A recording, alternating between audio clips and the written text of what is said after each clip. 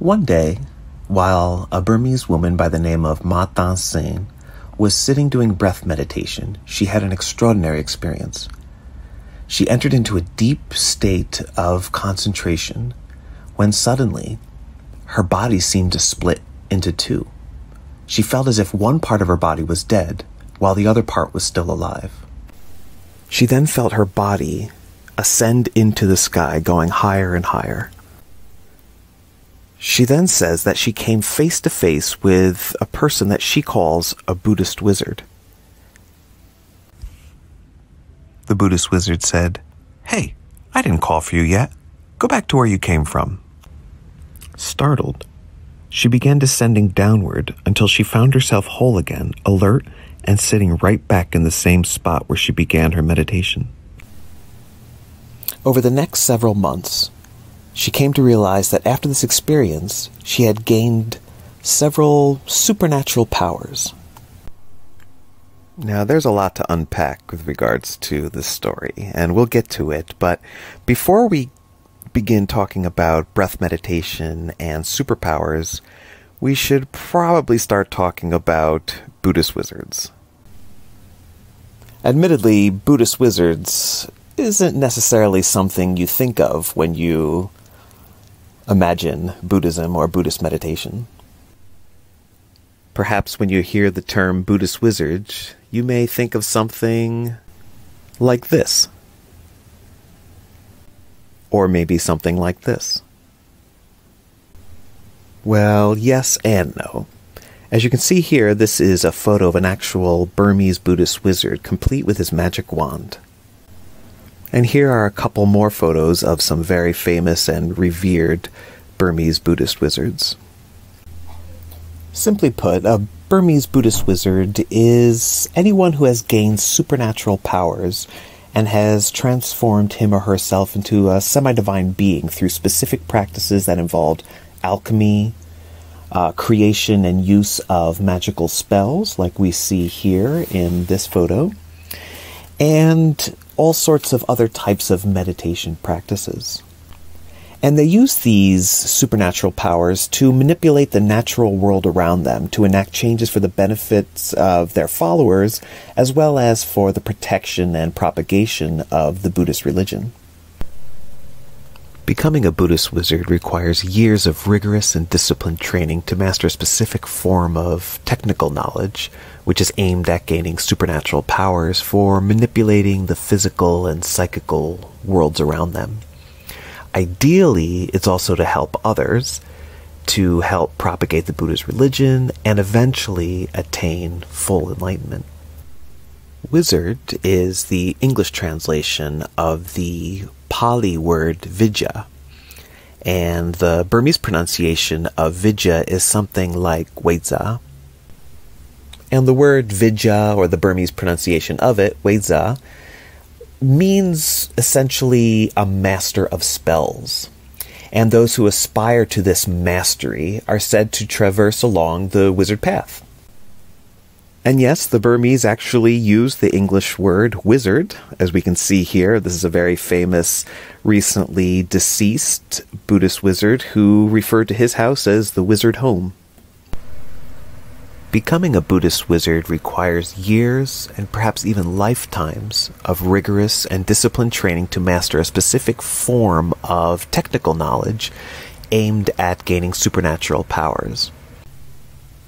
These methods range from alchemy, the recitation of sacred spells, drawing of magical diagrams, but probably the most popular is the meditation, and specifically meditation on breath. Perhaps the kind of Buddhist breath meditation you may have in mind has to do more with being in the present moment, or reducing stress or high blood pressure. What is interesting, though, is that this perception of Buddhist breath meditation actually owes a lot to the Burmese Buddhist meditation tradition. Some of these Burmese meditation practices and traditions were exported to the West in the 1970s and 80s. And while this kind of meditation is also practiced in Myanmar and quite popular, the majority of meditators engage in variations on this type of breath meditation. And they actually go on to get quite creative and innovative in developing their own personal techniques.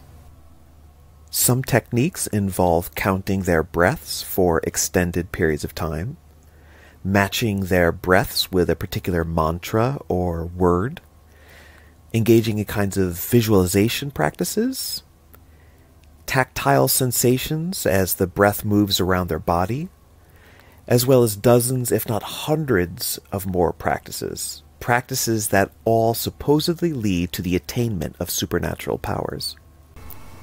Indeed, these Buddhist wizards and the supernatural powers that one could gain by doing prolonged periods of breath meditation are what had first attracted me to the country of Myanmar in the first place many, many years ago.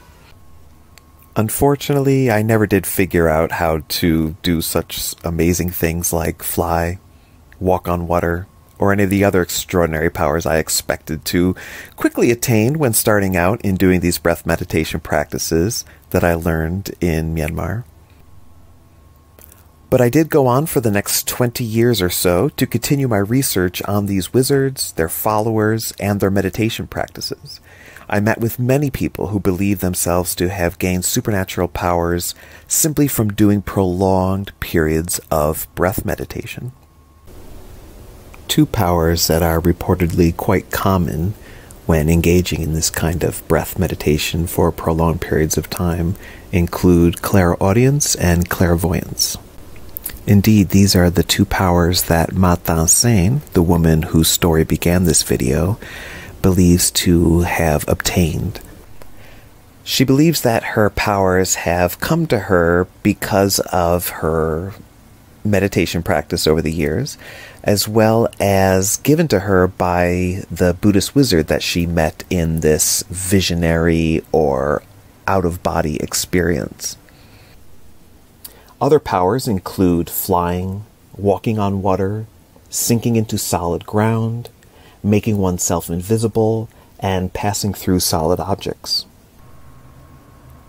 I should point out that the use of breath in meditation is not so much awareness of its movement through the body, although there are people who do practice this, but rather meditators use the breath as an object to place their focus on, and then go on to enter into intense states of concentrations.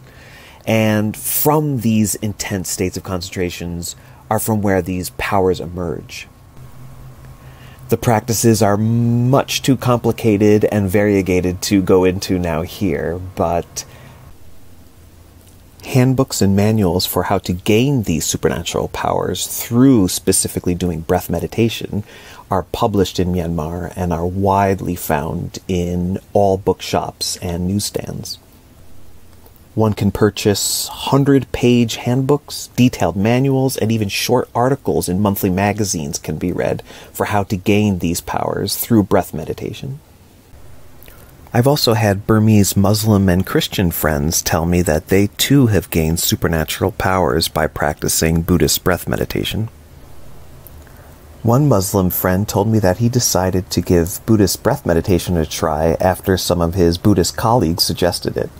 He was amazed that he gained the power to see things happening before they actually did.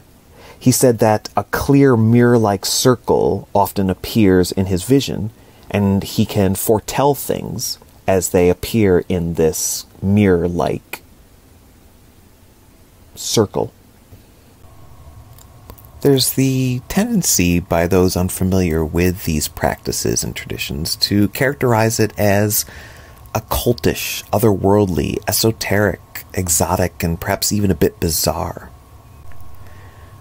But my research has shown that people who belong to these traditions, aspire to gain supernatural powers, and practice these meditation techniques are people who lead quite ordinary lives. They go to work in the morning, return home, perhaps attend some activities in the evening or on the weekend that are associated with their wizard communities, or simply incorporate their practices into their daily lives.